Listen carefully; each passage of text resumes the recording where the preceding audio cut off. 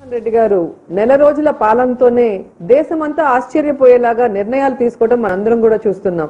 ఆయన ముఖ్యమంత్రి అవ్వగానే తాను పేర్కొన్న నవరత్నాల్లోని వైఎస్ఆర్ ఆసరా మరి పెన్షన్లని మొదటి సంతకంగా పెట్టడం, అలాగే రైతు బాంధవుడైన రాజశేఖర రెడ్డి గారి బిడ్డగా రైతులకి 9 గంటలు పగలే కరెంట్ ఇవ్వాలి అని చెప్పి సంతకం పెట్టడం, దానికి న్యాయం చేయడం అనేది మనం కళ్ళారా చూస్తున్నాం. అంతేకాకుండా అక్రమ కట్టడాలైన ప్రజావేదికని మరి అక్కడ ప్రజలందరి దృష్టికి తీసుకొచ్చి ఏ విధంగా కూల్చేశారు, అలా ప్రజా వ్యతిరేక విధానంతో ముందుకు వెళ్లి కట్టిన కట్టడాలన్నీ కూడా అవినీతి కట్టడాలని కూల్చేయాలని అతను తీసుకున్న నిర్ణయం అందరికీ కూడా ఆశ్చర్యచకితులను చేసింది. ఎందుకంటే అధికారంలో ఉన్న వాళ్ళని ఏదో విధంగా మభ్యపెట్టో లేదా రికమెండేషన్ చేసుకోనో తాము చేసిన అవినీతిని కప్పిపుచ్చుకోవాలని గత ప్రభుత్వం వాళ్ళు ప్రయత్నిస్తారు. కానీ జగన్మోహన్ రెడ్డి గారు తాను ప్రజలకి మాట ఇచ్చిన విధంగా అన్నిట్లో కూడా పారదర్శకంగా ఉండాలి అని ఆయన ముందుకు వెళ్ళటం కళ్ళారా చూడొచ్చు.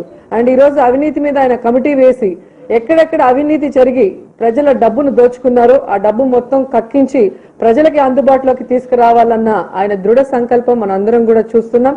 అంతేకాకుండా ఈ రోజు నవరత్నాల్లోని ప్రతి ఒక్కటి కూడా అమ్మఒడి కానివ్వండి, డ్వాక్రా వాళ్ళకి వడ్డీ లేని రుణాలు కానీ, డ్వాక్రా రుణమాఫీ 4 విడతలుగా చేయటం కానివ్వండి, అదే విధంగా పక్కా ఇల్లు మరి ఉగాది లోపల అందరికీ ఇల్లు పట్టాలు లేని వాళ్ళకి ఇల్లు పట్టాలు ఇచ్చి ఇల్లు కన్స్ట్రక్షన్ కూడా స్టార్ట్ చేయాలన్న అతని నిర్ణయం అందరూ కూడా ఈరోజు హర్షిస్తున్నారు.